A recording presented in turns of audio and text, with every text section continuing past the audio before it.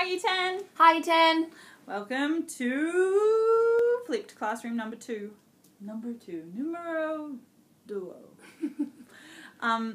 Today, Miss Scott and I are going to be taking you through the finer points of epic theatre and Brechtian acting techniques. Yes.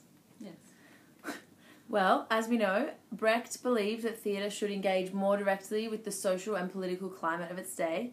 As we said last lesson, he was a very serious man living in very uncertain times. And I guess for him, the idea behind epic theatre was to make theatre that created a picture of the world. He wanted to turn spectators into observers and force them to face something. He hoped that epic theatre would arouse some desire in his audience to take action against things that were going on.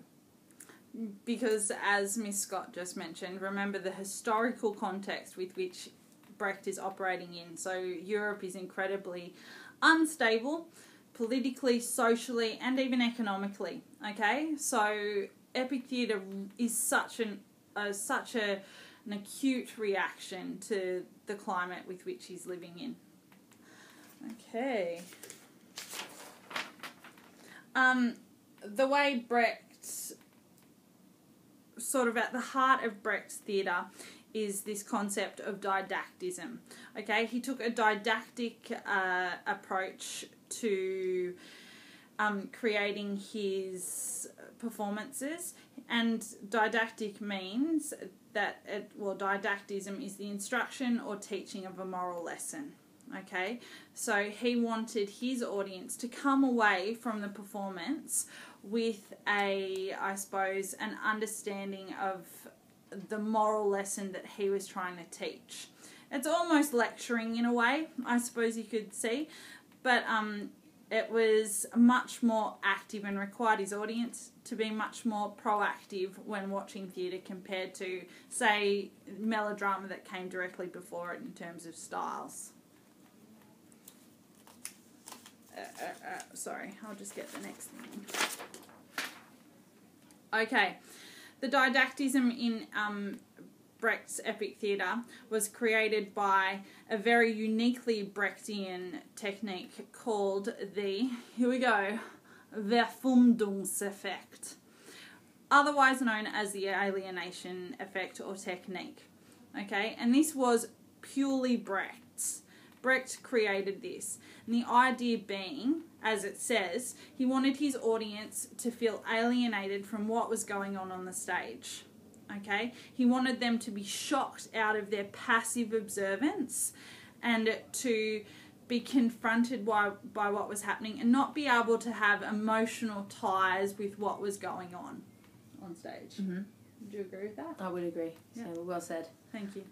And so with Brecht's alienation effect, he relied really heavily on that idea that we've sort of touched on, but we're going to explore more today and in class, but that idea of breaking down the fourth wall of performance, which is something that you guys should be familiar with from drama, that fourth wall being the wall that separates us and the audience. So Brecht wanted to constantly remind his audience that they were watching a performance, that they were watching something because they needed to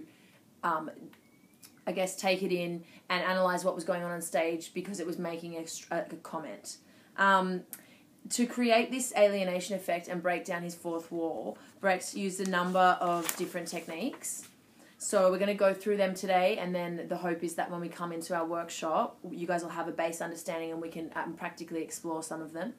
So the big one and the main one is this idea of gestus. So gestus is, again, uniquely Brecht. He created this idea, and it's a technique that has come directly from his theatre and something that still is really, really common, I guess, and well known in theatre circles today. So gestus is difficult to explain, but essentially it's a theatrical technique that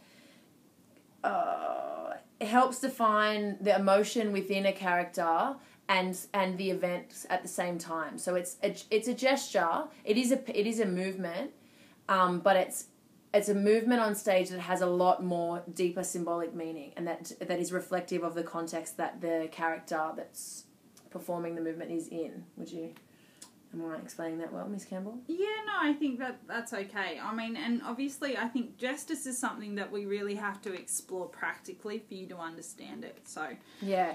It just means a powerful action on stage that has a deeper meaning for the character performing it, and it involves a fair bit of symbolism, which is something that you guys should understand.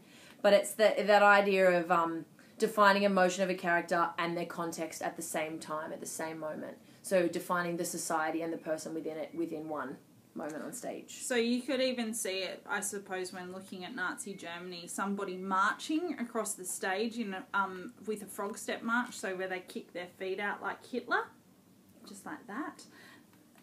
Brecht actually has used that in plays, and that's an example of justice. It has such significant meaning, and for the character that's doing it, it gives the audience, I suppose, an understanding of where they stand in a political standpoint. Yeah. From a political standpoint, sorry. Okay, next one.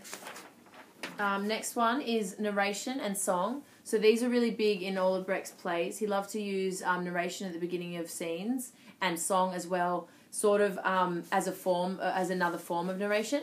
So the purpose of his songs were not to heighten emotion or for entertainment, but it was to comment or narrate what was going on. So this idea of narration through song or narration or straight narration was again contributing to the alienation effect and the idea of breaking down the fourth wall and reminding our audience that we're watching a play. So by letting our audience know exactly what's going on, they're constantly reminded that they need to be watching and reflecting on the action on stage. And the next one is lighting and staging. So Brecht had some unconventional lighting and staging sort of techniques for the time. He did not use naturalistic lighting or set design as were sort of popular at the time in theatre.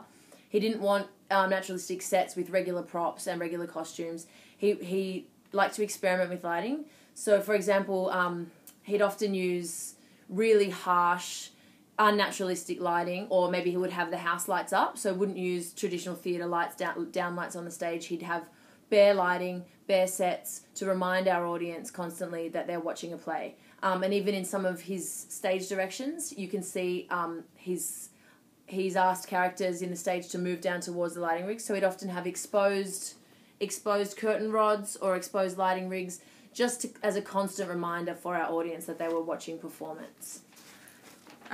Yeah, and I suppose a great example of why he felt like this is if we think about some of the TV shows that you guys really get into, for example, Breaking Bad. You feel it is so realistic and so naturalistic, and that you get so emotionally involved that the lines between reality and fiction are blurred for you. And Brecht wasn't a fan of this. He was all about what was on stage isn't real, but you need to learn the lesson that he's trying to tell.